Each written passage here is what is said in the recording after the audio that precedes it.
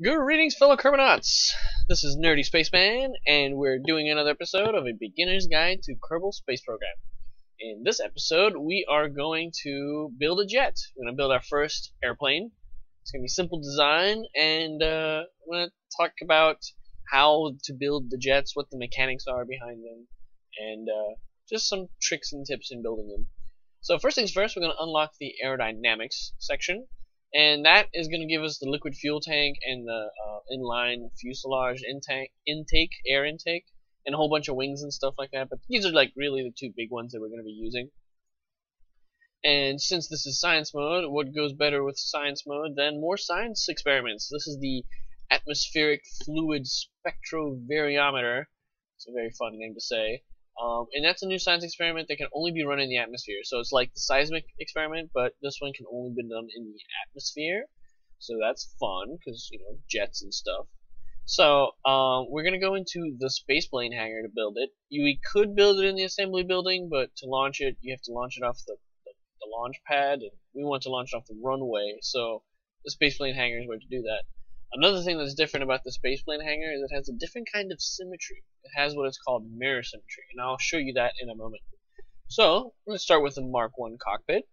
It's a cool little jet-looking cockpit, so it's awesome. And we're going to slap on some scientific experiments on this thing. So, I'm going to rotate this so I have the flat, open surface area part on the top here, just so I can throw some experiments on here. So I'm going to go ahead and throw on experiment there, the mystery goo, and then the standard experiments I normally have here. I've got the thermometer, I've got the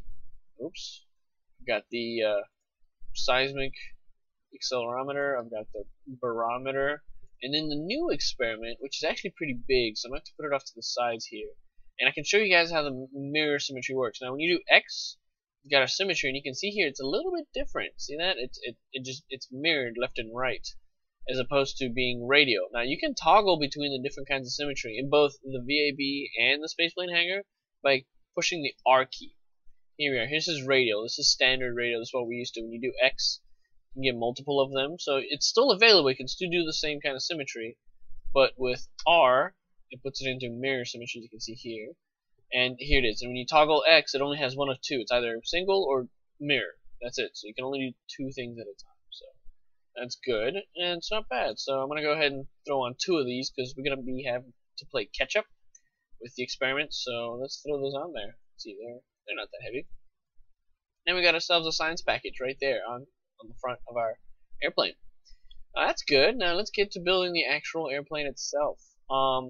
We're going to go to the fuel tanks, and we're going to put the liquid fuel fuselage. And this is awesome because it has nothing but liquid fuel, so it's just like a regular fuel tank.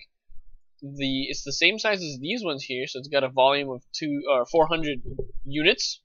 And this one as well, the regular fuel tank, the rocket fuel tank, it's also got 400 units, but it's split up between liquid fuel and oxidizer. And you have to burn a little bit more oxidizer for every unit of fuel, so it's a little, not 50-50 split, but it's close. But you can still see here that we could get rid of the oxidizer and we got ourselves a fuel tank, but for the same size, this one just holds more liquid fuel. It'd be nice if we could swap these out, so instead of oxidizer, you can do two tanks, but that's what this is for, so we're going to be using that. And get rid of that. Now, the reason we only have liquid fuel is because we're going to be using air intakes. Air intakes is going to provide our oxidizer. We're literally swimming in an atmosphere full of oxygen, so we can do that. Other planets that have atmospheres, if they don't have oxygen in the atmosphere, jets won't work. For example, Duna, the Mars-like planet, it doesn't have oxygen in its atmosphere, so air intakes won't work there. But there are other planets that do have oxygen, so that's good. Scrolling through to the aerodynamics tab, we're going to go ahead and put the Mark I fuselage air intake, and if you can right click on this, it'll show you that it gives you 0.6 air intake for the amount, so that's good. This other air intake, the other radial air intake, that also gives you 0.6, but that's not, it's just a different kind of air intake, and I don't like it as much. I think it looks uglier, but that's a personal preference. If you like these, by all means, go ahead. And the cool thing is you can build like multiple of them, so that's fun. These ones you have to put them in line, so it can make you think long, but That's all you really need. You need about one per engine, and that should be just fine. You shouldn't have any issues. So we can go now to the engines, and we can put on the basic jet engine, and there it is, pretty much the core of our plane. And the cool thing about the jet engine is, if you right click here, the ISP is 9,600, which is crazy. The next best thing is that Terrier, the fuel efficient engine. That one's got 345. I mean, even the Poodle also has got 350. So that's like the best we've got. But this is 9,600. So it sips this fuel like tiny amounts. So that's good. It's actually very fuel efficient. So we've got both, extra liquid fuel here, and we don't have to carry oxidizer because we have the air intakes, and we've got a super fuel efficient engine. So jets are a lot of fun. They can get really far in a very small amount of fuel, as opposed to rockets, which, they spend a lot of fuel, but they're usually a lot more like powerful, and they have a different role. They work in space, for example. These jet engines are very specific. They need oxygen. But anyways, enough about that. Let's go to the utility section and give ourselves some utility, I say. I want to go ahead and put some solar panels in this thing. And then why not throw some batteries too? There we go. I'm going to throw in some batteries just for fun. There we go. So we got some solar panels and some batteries just because we have SAS and stuff, and it's, it's nice to have. It's not a big deal. So anyways, let's go to aerodynamics. And in aerodynamics, I'm going to add some fins on this thing. So the same fin as before, as we used for the other rockets. I'm going to add 2 tail fins here, and they're for pitching. Pitching is when you point the nose up and down. That's what pitch does. And then we'll get one more, not 2. We'll get 1, so we got single mode. And we're going to put one over there. So that's going to be our rudder. That's for yaw, so it's left and right. That's what that's for. And we're going to throw on some wings on this. Now, there's all kinds of wings you can use. There's like the swept wing kind, and like this kind of swept wing kind, and like all kinds of other stuff. But me personally, I'm going to go ahead and use the basic wing connector B type wing, and it's just straightforward and simple, and it's got a flat edge on the back here, and that's good because I can use the elevon or aileron, but whatever it's called, and you attach these onto the wing tip like this, and these are flaps. These are going to help us control the craft while it's in while it's in the atmosphere. This is going to help us fly the craft around. And that's awesome. And then lastly, let's go add some legs, and that's in the utility. Some landing gears, one in the nose, one on the nose, I guess, and then we'll add 2 back here. Let's do somewhere like over here. I think that should be good enough. Yeah, nice and wide, so we get some area. And also, when they're out like that, the nose in the front is a little bit longer than the wheels in the back, so that's good because when it's resting on the runway, it'll automatically have the nose be pointing up, so that without even having to pull the joystick back or pitching up, it'll automatically want to get off the ground. So that's always good.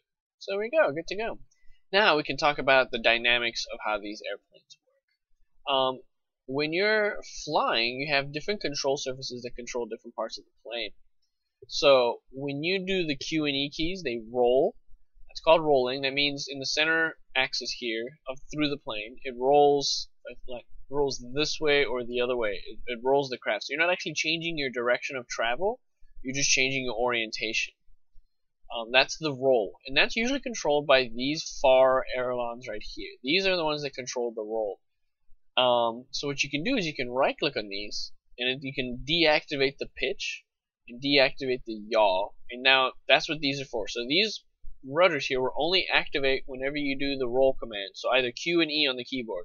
That's the only time these would activate. So they're specifically used for that. Now you could have it for yaw, for example, but that's not going to do anything because yaw is left and right. So that's pointing this way or that way if you're flying forward right now.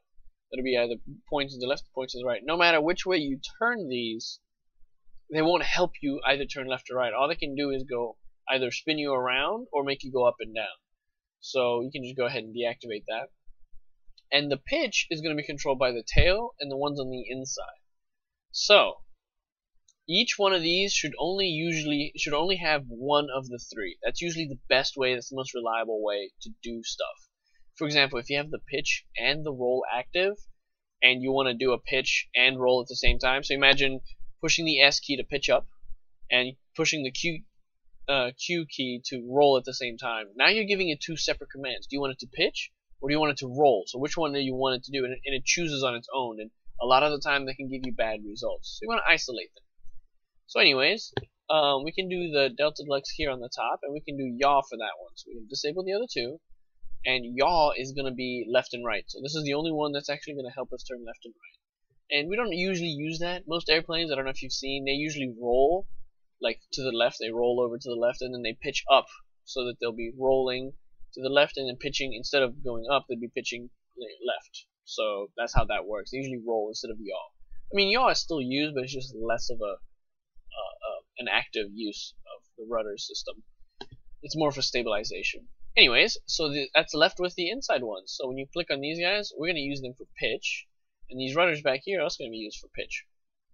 So I'm deactivating the other two. So what's going to happen is this rudder is going to push down on the tail, and this one's going to push probably in the other direction, and that's going to cause a torquing motion where the front is being pushed up and the back is being pushed down, so that's pitching up, and then vice versa. So now each control surface, that's what these things are called, the rudders and the flaps and everything, each control surface has one specific role. Either it's yaw, or it's pitch, or it's roll. So that's how they control that. And that's how control surfaces work. Now we can mess around with the gears. You can right click on them. For the front gear, we want to unlock the steering so that when we steer with the A and D keys, the wheel will actually turn. So that's always nice. And then for the back wheels here, we're going to increase the brake torque so that the airplane can stop faster after we land. Otherwise, brakes aren't very powerful and they won't really help slow us down. Now we can look about the core part of the aircraft, and that's the mechanics with the center of mass, center of thrust, and center of lift. These are all very important pieces of information. So like in a regular rocket from before, you want the center of lift to be behind the center of mass. So that's where this is, and you know the direction of travel is forward, not up. So you want it to be behind it over here. And you want the center of thrust to be right through the center of mass, because that way you're not causing any undue torques. So that's good. You know, it's a very simple design, so we can't mess the center of thrust, so we can get rid of that. Now it's down to the center of lift and center of mass. Now in a regular rocket, the thrust is canceling the weight, so you're going straight up. So there's no lift involved. In a plane, the thrust is only making you go forward faster. The center of lift is the thing that's actually holding the plane from crashing into the ground. So that's very important where the center of lift is in an airplane. In a rocket, so long as it's behind, that's fine. For example, if I get rid of these wings, this is going to be excellent for a regular rocket. If we grab this and tilt it as if it's pointing up like a rocket, there we go. This is a super rocket. You know, center of lift is way behind the center of mass. It's going to fly like a lawn dart, and that's exactly what we want. If we're going straight up, we want a lawn dart kind of flight. But when we're in an airplane, this is not going to be good. The reason being is, you see this blue arrow here? This blue arrow is indicative of like a magic string that holds the craft up. So if you have the craft and you have it being held by a string at this point, it's going to want to tip over this way. So the mass is going to want to be below the center of lift. So it's going to just hang there. But what happens when you add some wings is that it brings it closer to the center of mass. So right here is like the best spot, right behind the center of mass. That way, when this string holds it up, it's not going to want to tip over left, right, or up, down, or anything. It's going to pretty much hang level. So the wings are lifting the craft in such a way so that it wants to fly straight and horizontal across the surface. And this is key for all plane designs. This is how you want it to look. The center of lift behind the center of mass, but still as close as you can get it. Now, what you got to be careful about is when you burn fuel, your center of mass is going to shift. See this? I don't know if you can tell. Let me zoom in a little bit. But the center of mass is actually moving a little bit. Now, this isn't a lot at all. This is a tiny amount. So that's good. That's very good. I mean, I built this plane specifically with the mass of the fuel in the middle of the craft. If we switch these around, let's say if we put, let's go to aerodynamics and put, let's say another air intake, just to show you what would happen. If we put another air intake in the middle there, and we go and change the fuel mass, look how much more it moves. See, look how much farther it moves up and down. And that's going to be an issue as you burn fuel. It's going to change the center of mass. But that's fine, because that's not going to be our issue, because we've built our plane so that the center of mass is right there. When you lose fuel, it barely moves. So that's good. So we're not going to have any changing characteristics as we burn our fuel through flight. And this is it. We got ourselves a really cool basic plane. Now, I could do some action groups and stuff to make this plane a lot easier to control, but I'm gonna hold out on that. What I'm gonna do instead is I'm gonna add one last bit of utility, and I'm gonna add two little ladders here.